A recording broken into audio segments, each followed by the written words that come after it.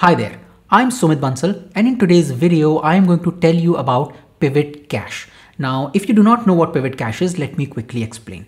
When you create pivot table in Excel, something called pivot cache is automatically generated, and that pivot cache is then used to create the pivot table. So you have your source data, Excel automatically takes a snapshot of that data, puts it as the pivot cache, which again holds your entire source data and uses this cache to create your pivot table. Now, pivot cache is something that you cannot see, you cannot access it, but it's still there in the backend, actually making your pivot tables work. Now, the next logical question is, why even have pivot cache? And the reason is efficiency. So when you have pivot tables, and you have seen that when you drag and drop items in the rows or columns or values area, it automatically updates instantly. And the reason for that is pivot cache, because your pivot table does not have to go back to your source data and then take the data from there. It actually has this snapshot that doesn't changes called pivot cache that is used to quickly update those pivot tables. So having this pivot cache makes your pivot tables really fast. Now in this video, I'm going to show you some amazing pivot cache hacks that you should definitely know if you use pivot tables. So let's see what these are. So here I have this Excel table that has more than 800,000 rows of data, and I've used this to create this pivot table here. Now, this file, when I saved this file, it was more than 23 MB. And if I have to share this over an email or with other people on a network drive, this is going to be considered as a large file. Now, if you want to make the size smaller, what you can do is completely delete your source data and your pivot table would still work. And the reason for this is because there is pivot cache in the backend that is going to drive the pivot table. See what happens when I delete this data sheet. There is no data now in this, but although you just see the pivot table, there is pivot cache in the backend. So see what happens when I drag region here in the rows area, it automatically updates my pivot table, or I drag it in the columns area. You can see that my pivot table automatically updates. So pivot cache is still working in the backend. And now when I save this file, it is only 1 MB, which also tells you that pivot cache is not just a snapshot of your source data. It's actually a very compressed version of your data. So if you want to reduce your Excel file size and you have a large data set, first create your pivot table and then feel free to delete the data source. Now, one thing you need to know is, because I have deleted my source data, my pivot cache is now fixed. I cannot make changes to my pivot cache because I cannot access it. So if you have something where you need static data that is not going to change, you can delete your source data and your pivot table is still going to work. Now, the next question you may have is, what if you want your source data back? That's trick number 2. So here I have the pivot table and I have deleted the source data. So you can see I just have one sheet that has pivot table, and there is obviously pivot cache in the backend. Now the file size has been reduced, and let's say I share it with my colleague, but that person wants the source data back. So let me show you how to get this. So in this case, I already have the grand total rows and columns, but if you do not have it, you can go to the design tab, and here you have the grand total drop down where you can choose this option on for rows and columns, and it is going to show you the grand total rows and columns. Now, I have this cell at the bottom right part of the pivot table that gives me the summation of all the rows in my data set. And if I want my original data set back, all I need to do is double click on this cell. So in the values area in your pivot table, whichever values details you want, you can just double click on it. So if I double click on this one, it is going to only give me the rows that give me the details of how pivot table has calculated this value. So because this part, the bottom right part of the cell, has all the rows data, I can just double click on it. See what happens? When I double click on it, it inserts a new sheet and it gives me the entire data set. So it will tell me this header, which is details of sum of revenue. And if I check, you can see there are more than 800,000 rows of data that was given back to me. So even if you delete your source data and you share the file with someone else, they can easily get back the source data. As I mentioned earlier, there is no way for you to actually see or access pivot cache. Now, in case you're working with a file that has a lot of pivot tables and pivot cache, and you want to optimize it, so you want to make sure that there are no additional pivot cache that are not being used, and you want to clear it up, how do you even know how many total number of pivot cache are there? To do that, we are going to use a simple VBA trick. So here I'm going to go to the developer tab and click on this Visual Basic icon. You can also use the keyboard shortcut Alt F11. So hold the Alt key and press the F11 key. So it is going to open this VB editor. Now here I'm going to click on the View tab and then click on Immediate Window. You can also use the keyboard shortcut Control G. So hold the Control key and then use the G key. It opens this Immediate Window. Now Immediate Window is where I can get immediate results to any line of code I put here. So I would start with a question mark, because question mark tells VBA to give me the result of the line I'm about to give it. And then I would use active workbook.pivotcaches.count.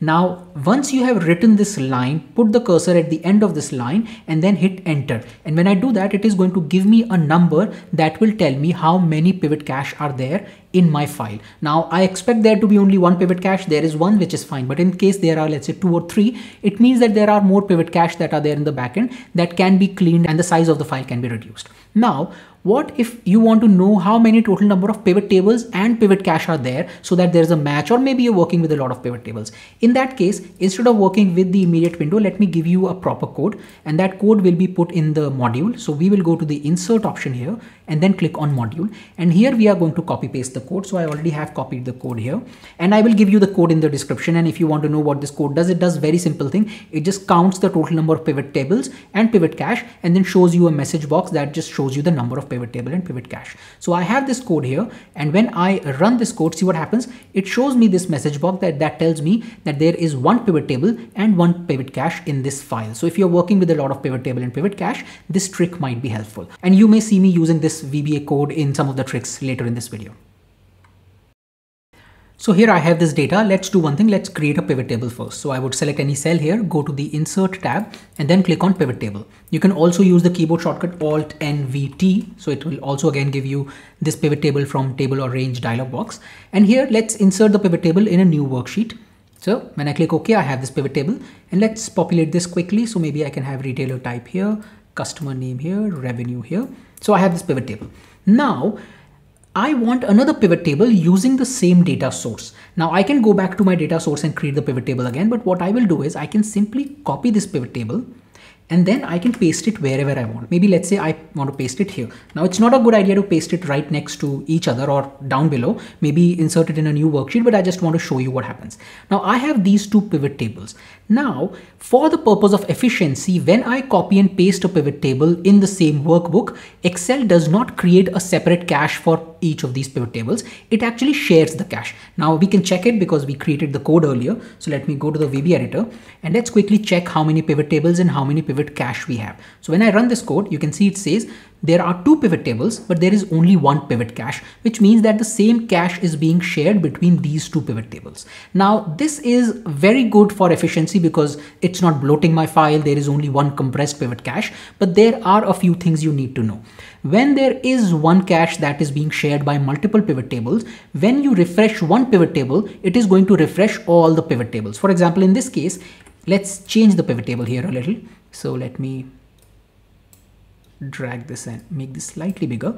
And also let's change the structure of this one. So I'll go to pivot table analyze, click on field list. And here in this pivot table, instead of retailer type and customer, let's change this to region. So I'll put region here in columns. So I have these 2 pivot tables where in column, in one case I have the retailer type, in one case I have the region. Now let's go back to the data and let's actually change the data. So let me just duplicate this data, just extend this data. So now I have this same data set, but you can see the numbers have changed because I've just copy pasted some of the rows. Now if I come here and I refresh it, you will notice that it is going to refresh pivot table 1 as well as pivot table 2. So you cannot have 2 separate pivot tables and have a different refresh mechanism when it's sharing the pivot cache. See what happens when I come here and I refresh this one, you'll see both of these files, both of these pivot tables have refreshed. So this is a good thing, but if you do not want it, then I'll show you how to make these 2 pivot tables separate and have a separate cache. But when there are pivot tables that are sharing cache, they will all refresh together. The second thing is when you create a slicer, you can actually control both of these pivot tables with the same slicer. Let me show you how. So here I'm going to go to the insert tab again and then click on the slicer option.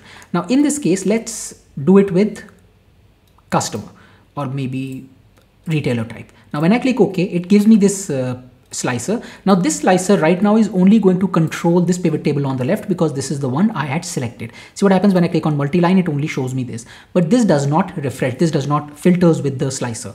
But because there is a same cache for both of these, I can easily connect this slicer to the pivot table on the right. See, I can just right click, go to report connections. And when you see multiple pivot table names under the same slicer connection properties, it means that they both or whatever number of pivot tables are listed here, they all share the same pivot cache. So here I can just click on this, click OK, and you can see now both of them are going to work with the same slicer. So if you have multiple pivot tables that are sharing the same slicer, you can have one single slicer and connect all of these pivot tables with the same slicer so that you can easily filter them in one go. So here I have this pivot table and the data, and let's say I want to move this pivot table to a new workbook. And this could be useful if you're working with a workbook that has a lot of pivot tables and you want to pick one pivot table and put it in a separate workbook. Now you do not need to first transfer the data and create the pivot table. As we saw, if I just copy paste this pivot table in the same workbook, it is going to create another pivot table. The same can be done with a new workbook as well. So in this case, if I open a new workbook here and I just come here and I paste the pivot table, you can see it has instantly pasted the pivot table. And because there is a working pivot table, it also means that even the pivot cache has been copied. So as soon as you copy and paste pivot table, it will carry over the pivot cache as well. So here, if I want to check, I can go to the VB editor. And in this case, let me copy this and put this in a new module for this one. And if I run this code here, you can see it says one pivot table and one pivot cache, because to be honest, pivot table will not work if there is no data and there is no pivot cache. But in this case, I just got the pivot table and pivot cache. What if I also want to get the data? Again, very simple. We have the grand total column here. You can just double click on this one and it is going to instantly give me the entire data set that was used to create this pivot table. Now this will also work when you are moving a sheet that has a pivot table. So for example, if I have a workbook and I move a sheet from there that has pivot table to another workbook, it would also carry the pivot cache with it. So here I have a pivot table and you can see I've customized the pivot table a little. So I've created these groups where first group has these 4 customers, then these 6 are there in group 2 and then the remaining are in group 3. Now, if I want to create a copy of this pivot table, because let's say I want a different view, if I just copy and paste this pivot table, as I showed you earlier, this is going to share the same pivot cache. Now this is more efficient in most cases because you do not need to have multiple pivot cache that will bloat your Excel file. But in this case, let's say I want to create a different grouping now in this pivot table. I cannot do this because grouping of these customers, grouping of dates, inserting calculated fields and calculated items, this is done on a cache level. So it will be implemented on all the pivot tables that are sharing that cache. In this case, it would make more sense for me to have a completely different pivot table that although uses the same data source, but has a different cache. So let me show you how to do that. So let me remove this. Now, if I just go back to my data source here and create a pivot table, it will create a pivot table that will share the same pivot cache because of the efficiency.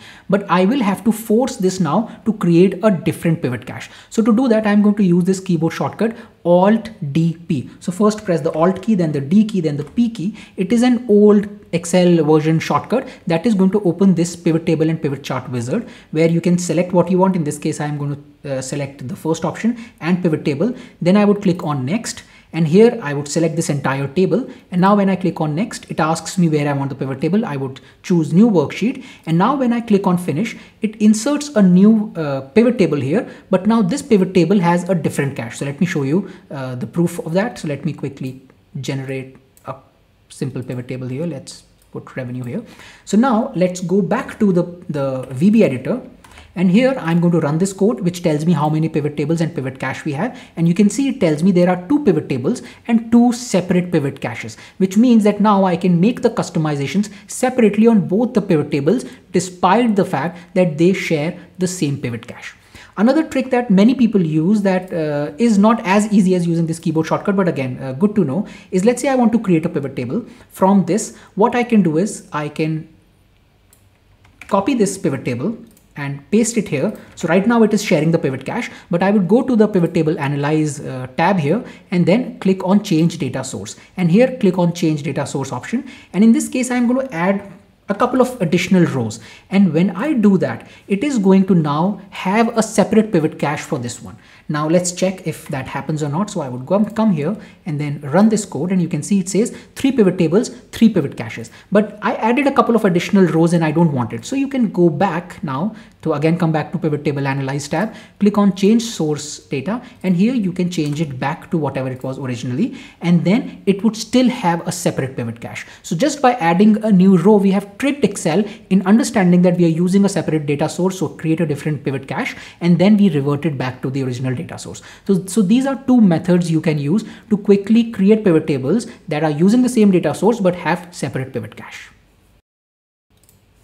Now, although pivot tables are very fast, when you're working with a very large data set, you may notice that whenever you choose an option and you make a change in the pivot table, it takes a few seconds. And that is happening because every time you make a change, pivot table goes back to the pivot cache, checks the data, makes the changes, and then gives you the result in the pivot table layout.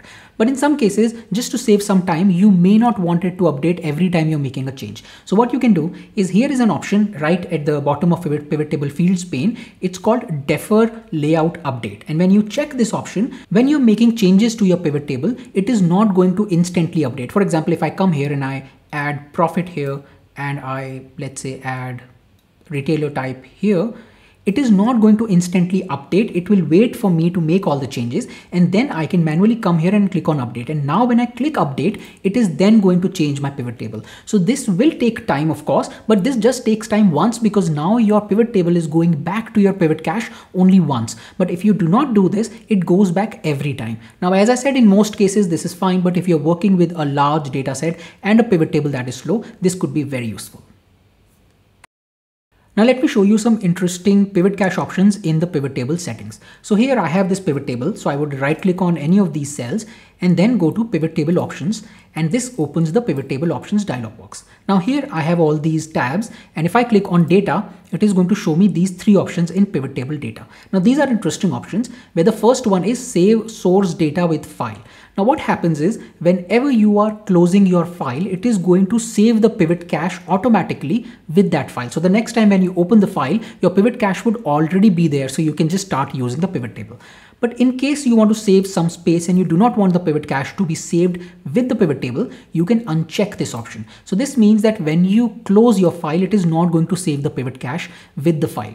But the problem in this case is, when you next time open that file again, your pivot table is now, it's not connected to anything. There is no pivot cache and it's not connected to the pivot table original data source.